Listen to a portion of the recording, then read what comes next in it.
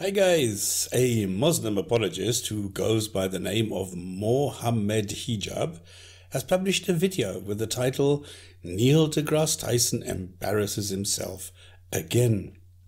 Okay, I know it's petty, but that the spelling of the title was not even checked is symptomatic for this person, indicative of how sloppy the level of his research is as well as his line of reasoning. Okay, what is not so petty, and that's precisely why I will do this, is to check whether we can trust what Hijab says and claims, or whether we need to check and double check everything he says and claims or tells us he's quoting. I will not go into why a nobody and nincompoop should have a say when addressing a president, chairman, director and established scientist like Dr. Neil deGrasse Tyson. I've shown that he, Dr. Tyson that is, can be wrong, but then I used facts and I used constructive criticism and not what this hijab guy is doing, just slinging mud, throwing a temper tantrum and addressing a strawman. I have critiqued and rebutted hijab's, all these claims that he makes in various videos several times already. I've demonstrated that he is dishonest, and I totally deconstructed his favorite hobby, the contingency argument. But here, it's just a matter of looking at facts, checking his claims and trying to ascertain whether what he claims can be compared to reality or requires verification every time. Now, claims he makes without supplying a source, I might add. And he says, for example, well, if God is all powerful, yes, and all good, the fact that evil exists means that if he's all powerful and he's allowing evil to exist, that is a contradiction to his omnipotence or his all power. But if he is all powerful and he allows it to exist, this contradicts his goodness or the fact that he's all good. So in this video, our little hijab here starts off by butchering the Epicurus demonstration of logical thinking. If you compare what hijab says with what Epicurus said, you will notice, no doubt, a certain difference in, should I say, intellectual capability. What I personally find strange is that just taking these two attributes mentioned by Epicurus and assigned to this particular god immediately renders it impossible, because they are mutually exclusive, a logical contradiction. Now, the response by hijab to add more attributes to counter this is actually intellectual suicide, since it adds more contradictions and makes the existence even more impossible, if that were possible. This is really strange. He now goes on to provide a soundbite, saying that someone called J.K. Mackie, we can conceive that the problem of evil does not show that the central doctrines allows for evil and a God to coexist without logical inconsistency. Well, I am unable to find anyone called J.K. Mackie who is a philosopher. Philosophers atheistic philosophers like J.K. Mackie and others have said this problem of evil, inquiry or postulation or argument is in fact, let me read exactly what we can concede, he says, that the problem of evil does not show that the central doctrines of theism are inconsistent. The reason why he says that is because it's very clear to conceive of a God who is all powerful, but which allows a kind of evil to exist. There's no logical inconsistency in conceiving of a world where both God exists and suffering exists. And hijab does not provide any sources. So what I found is a philosopher called J.L. Mackie, as in John Leslie Mackie, who talks about the problem of evil, something that hijab seems to have misunderstood, since when you check, Mackie actually says the opposite. Now, Mackie clearly states that the problem of evil brings out the irrational nature of the God belief and represents a contradiction. Mackie states that on the problem of evil, it can be shown, not that religious beliefs lack rational support, but that they are positively irrational, that the several parts of the essential theological doctrine are inconsistent with one another. Going on further to cement this by writing that, God is omnipotent, God is wholly good, and yet evil exists. There seems to be some contradiction between these three propositions, so that if any two of them were true, the third would be false. conceive of a God who is all powerful, but which allows a kind of evil to exist. There's no logical inconsistency in conceiving of a world where both God exists and suffering exists. So this is so clear that I don't quite understand how anyone can misunderstand this. Once again, as soon as you fact check these Dawah guys, they fail miserably. So next, Hijab goes into some mental masturbation and climaxes with a question he poses to an astrophysicist. Let me ask you a question. As an astrophysicist, as a scientist, how can you even prove that evil exists in the first place? Now, I fail to see the significance here. You might as well ask a bus driver, a branch manager, or a goalie to explain the concept of evil, as they will all have an idea, and it will differ from the one the others have. The problem is, Hijab fails to define what he calls evil. Is someone who commits a crime once in their life, are they evil? What about someone who inflicts physical or emotional pain all their lives? Is that an evil person? Is a person evil who applies physical pain to extract the location of hostages or a bomb from a criminal? So I think it's obvious that this requires a robust definition, or the flexibility to allow for several. Whereas most atheists come to the conclusion, including your friend Sam Harris, and maybe he's your friend, Richard Dawkins, that actually evil doesn't exist. There is no good, there is no evil, he says. Is this true? Is this correct? No, don't be stupid. Don't be silly. What Professor Dawkins does is show that we can have, and this is what he says, happy and meaningful lives without worshipping a deity, and that religion, far from being a necessary prop for morality, actually produces more evil than good.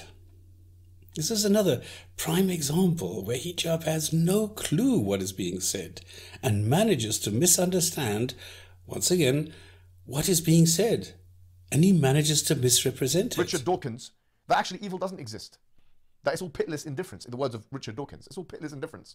There is no good, there is no evil, he says. Now, Richard Dawkins says the war between good and evil is really just the war between two evils. Is this a person who does not think evil exists? Come on, really? What was Hijab thinking? Oh, and really, the part Hijab did not grasp is where Professor Dawkins says the universe that we observe has precisely the properties we should expect if there is, at bottom, no design, no purpose, no evil, no good, nothing but pitiless indifference. Is this saying there is no evil? No, he talks about the universe, an unconscious, unthinking, mechanical universe, without a God. Without a benevolent God, where a benevolent God would not allow this. And this is why he writes, the total, and I'm quoting, the total amount of suffering per year in the natural world is beyond all decent contemplation. During the minute that it takes me to compose this sentence, thousands of animals are being eaten alive. Many others are running for their lives, whimpering with fear. Others are slowly being devoured from within by rasping parasites. Thousands of all kinds are dying of starvation, thirst, and disease. End quote.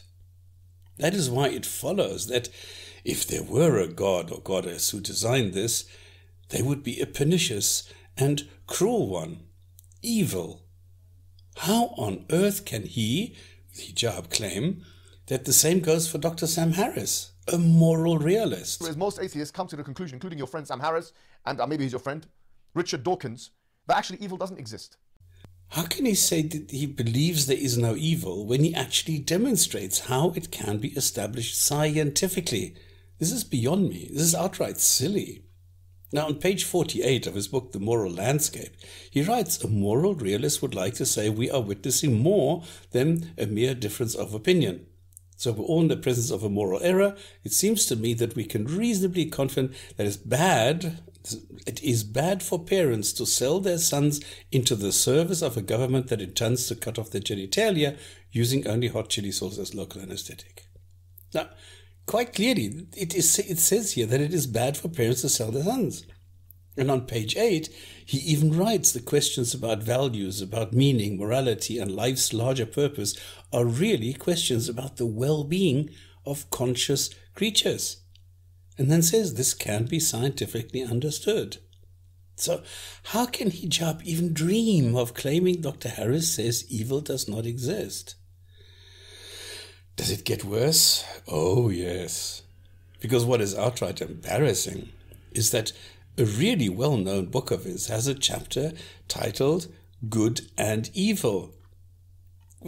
And he explains it. I believe that we will increasingly understand good and evil, right and wrong, in scientific terms, because moral concerns translate into facts about how our thoughts and behaviors affect the well-being of conscious creatures like ourselves.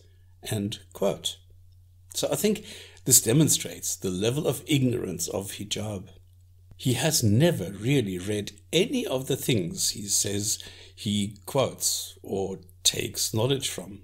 It's only fabrication and wishful thinking, combined with an immoral and corrupt mind only out to protect his precious yet oh so weak God and his silly book, by doing the only thing he can do, and that is put on a clown show. But everything falls apart once it is checked or anyone attempts to verify any claim he makes. Now, let's do the same for a claim he made just a few minutes later, again, not providing a source for his claim. Does Bertrand Russel say there is no evil? The same thing. Bertrand Russel said the same thing.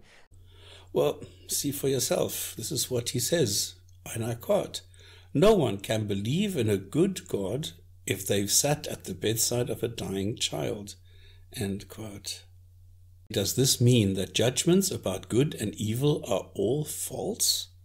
Not necessarily.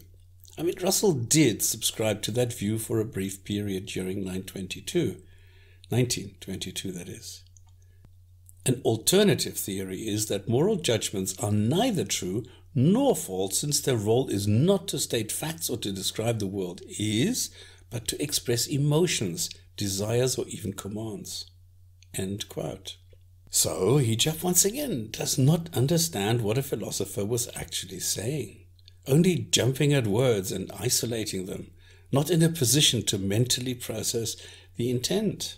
Or what you might have read, like in this small, insignificant book by Graham Oppy, with all due respect, Arguments Against God, about 100 pages. And the only positive argument against God that he does provide is this pathetic argument or problem of evil. This is actually the only positive argument that you atheists have. No, this is, oh goodness, this is another example of sloppy and hasty research not getting the message. Now, the book is not called Arguments Against God, but The Best Argument Against God.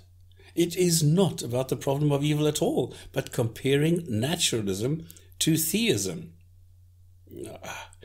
Anyway, the remainder of the video is more or less an emotional rant, mixing up natural and methodological naturalism, spouting misrepresentations, false accusations, illogical statements, silly claims, and blatant falsehoods.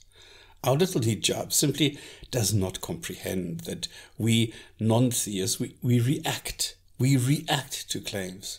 And if a theist makes a silly or nonsensical or contradictory claim, we point that out. That's how it works. Okay, one last example of how pathetic this is. There's no difference between you and a slab of meat that you see in the butcher shop. All of you are just composed of the same kind of atoms and material. A slab of meat is unable to paint or complain about something. It can't compose a symphony, write poetry, direct a film, or research the origin of species. Hijab is so full of hatred towards all that is not Islam and above his very limited intellectual capabilities that he loses the plot and just spews nonsense. He must feel incredibly inferior that he sees a need to boost himself artificially. But come on, anyone will immediately see through that and will still not take him seriously.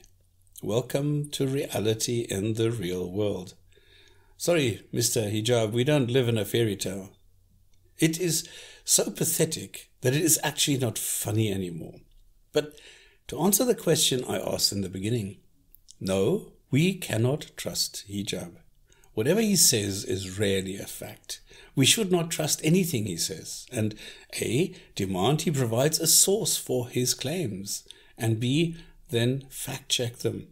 And we need to do this ourselves to make sure that they are genuine and not the product of a dishonest and uneducated wannabe. And that's all for me for today. See you in the next video.